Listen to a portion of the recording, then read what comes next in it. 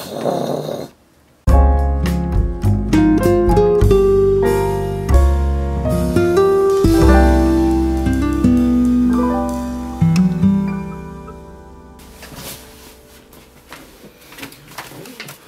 welcome back, folks. We're doing some thinking today on the ARIA Pro II. You can see that I have my graphic template.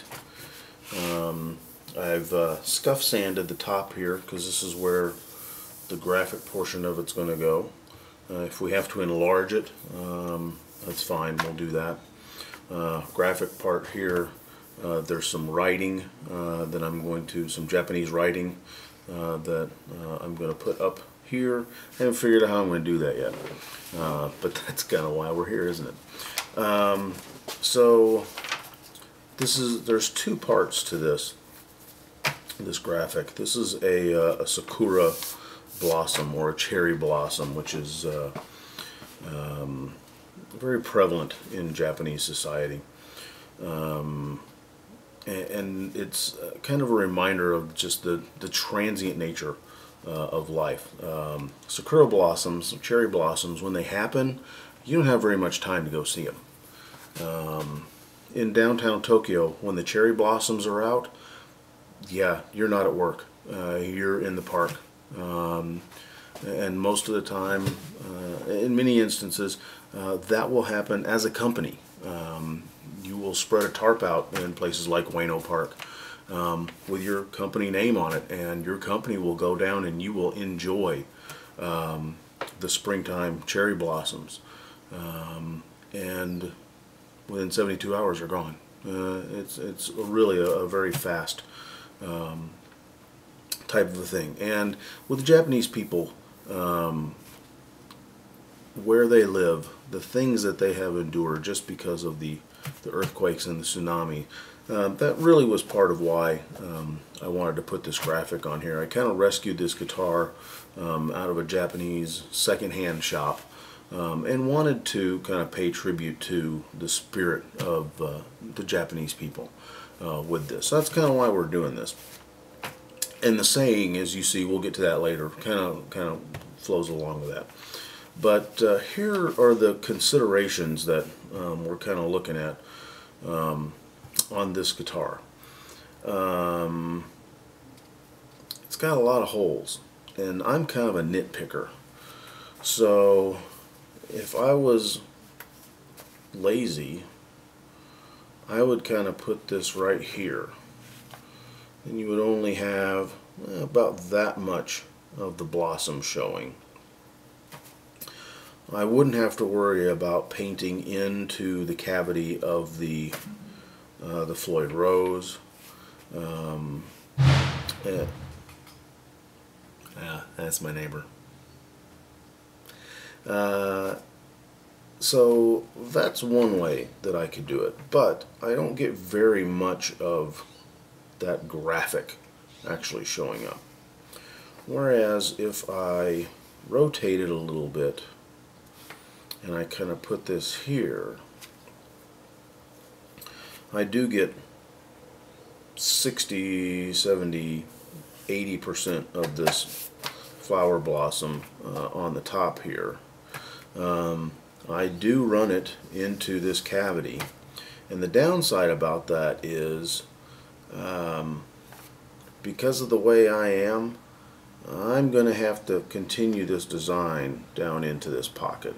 Now, this part will be covered up by a pad of some sorts, more than likely. But even if it isn't, there's going to be a big mass of metal here covering this up, and most people are never going to notice it, but I'm going to know that it's there, and that's the way I do things. The other part of this that is somewhat problematic is from this center point, there's a circle in this design that's just not cut out, that will come around like this to make a circular outline on there. Now that is going to be a pain because it's going to go down into this pickup cavity, come out of this pickup cavity, back through here, and down around. Now I could leave that out, but I'm not going to, because this is a learning experience, and that's the easy way out, and I'm a big fan of doing hard things. So that's another bridge we're going to have to come across. So there's some work on the computer that I'm thinking I might do here and reprint this out to give me a more easily findable center point. Because what I'm going to have to do is we're going to apply frisket film over the guitar here so that we can make a mask. And if I have a center point on here, once I've applied the frisket, then I can just take a compass and I can make the circle, and the circle outline will then be centered around this Alright, I'll be honest with you, I don't have any idea what's going on with that fader thing. The spirit of Murphy is alive and well and living in California. Where did the Sakura design come from? The actual graphic part, the first time I saw it was on the tail of an F-15 flown by the Japanese Air Self-Defense Force, the 305th Tactical Fighter Squadron out of Hyakuri Air Base up by Ibaraki. I also saw it on their T-4 training aircraft. This was the image that I actually pulled the graphic from. I had a buddy of mine extract the design out of it.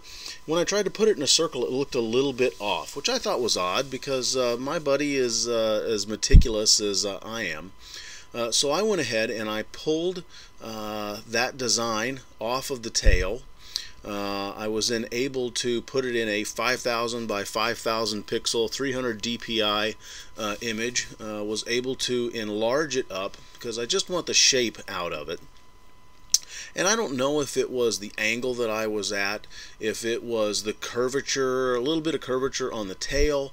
I don't know what is going on, but this design is not symmetrical on the inside. When I took the pedals out and stuck it in the center of my image, you can see the little blue lines don't cross in the center, yet that design is centered in the middle of that image. Knowing that it was a little off, okay, now it kind of makes sense, and now I can adjust for that. I've made my center point, so when we print this out and we're able to put it on the body of the guitar, I won't be driven totally bat poop crazy if the inner circles are a little bit off. I can adjust that for the overlap that it's going to take over on the guitar. So knowing all of that, it's going to make things a little bit easier. So welcome back. We're going to talk just a little bit about this ARIA Pro II because Murphy has reared his ugly head. This tape, which I had purchased back in Japan, I had asked the person at the Arts and Crafts Center, told them that I needed some tape that I could use to mask off areas for airbrushing, for making a just like a mask type of thing. Oh yes, yes, yes, we have just the thing for you. So I bought a couple rolls of it, and I had previously put it on to the guitar to mask off my border area, how far this graphic was going to kind of creep over the edge of it. And I got to thinking, and I thought that I was going to move that border back a little further, back towards the back edge, make it more wrap around that area.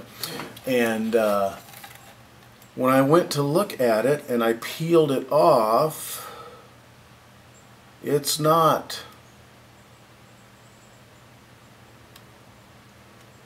tape that you use, like pinstriping tape. This is double stick tape, which is sticking doubly very well, I might add. So now I have this hot mess on my clear coat that I'm going to have to remove. So I see a future of me and a rag and some naphtha to pull this off of here. So we'll be delayed just a little bit in getting this sakura blossom on here, which I just previously covered. We talked a little bit about. I showed you the still photos of this. Oh great, now it's stuck to the paper. Holy shit, taki mushrooms. Alright, maybe having a beer before lunch today. Hey, here we are, back again, trying to get this hot mess of stuff off of here.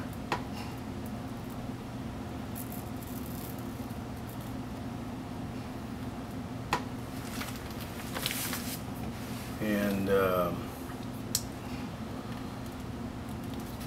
this is officially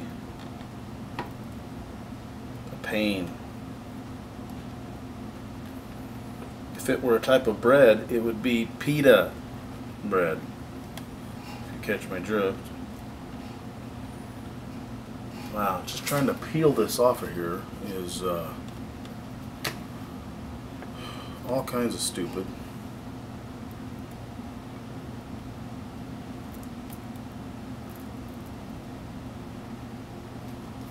Wow. Failed boat afloat.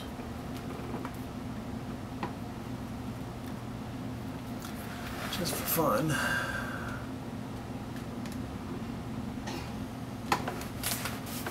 Let's take a look here. See, isn't that nice? Now it doesn't really want to come up.